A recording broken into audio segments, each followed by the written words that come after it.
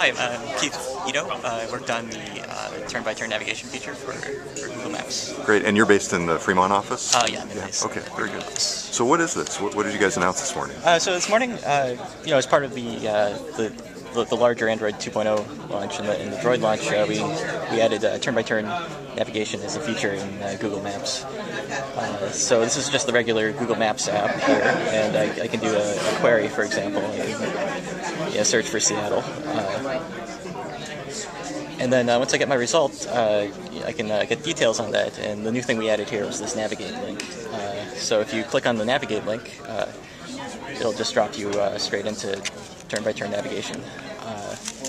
And so since we're standing inside, I just have to replay the track that I recorded earlier just to make it a little more interesting. And so you can see you get the same kind of 3D maps and voice guidance that you'd get with kind of a standalone GPS unit. But our main goal here was to kind of take advantage of the connectivity that a device like this provides to provide more interesting features. So, for example, one of the things that we do... for 1.5 miles. There's the voice guidance.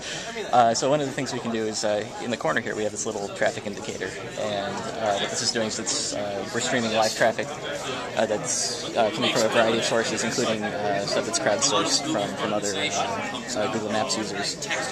And then we're summarizing it here just in this traffic light. So it'll glow green if the traffic is okay ahead of you, and yellow if there's some slowdowns, and red if it's really bad. So if I want more details, I can just press that button there, and then I'll zoom out to see kind of a bird's eye view of the rest of my route, and I can see exactly where along the route there's traffic. I guess just right now there doesn't happen to be any traffic. And so, let's suppose the default route here took me over 520. Let's say I want to see what other ways I could use to get to Seattle. I can just hit this alternate routes button and then compare the two. This one is a little bit longer. At different times of the day, this one might be faster, or there might be some other advantage to taking the alternate, so I can select that. So another thing that this connectivity provides us, and this has kind of been important if you're building a product that's meant to be used in the car, is that you don't have to actually enter maps. You don't have to type to figure out where you're going. So, for example, I can hold down this from anywhere on the phone. I can just hold down the search button. And then speak my destination.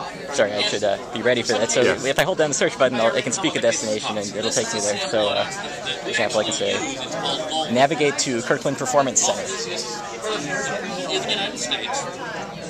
And we'll see if it actually works with all the other people talking. Okay, so there it goes. It out, even with the background noise. Yeah, even with the background noise, we figured it out. And so I didn't know the particular address of where I was going. This is just the kind of a theater up the road. And so you can see it got me directions right there. 1/4 mile, turn right at Northeast 68th Street. I realize you're obviously an engineer, so you're probably not thinking about this type of thing, but could this replace things like Garmin and TomTom, things like that? Well, we really thought of this as just adding a feature to Google Maps. Like a lot of people have asked us for this sort of turn-by-turn navigation system. And it's been one of our top requests over the years, and so we just wanted to kind of answer that request from users. So I don't really want to speculate on what anything else. Well, thank you very much. Yeah, thanks.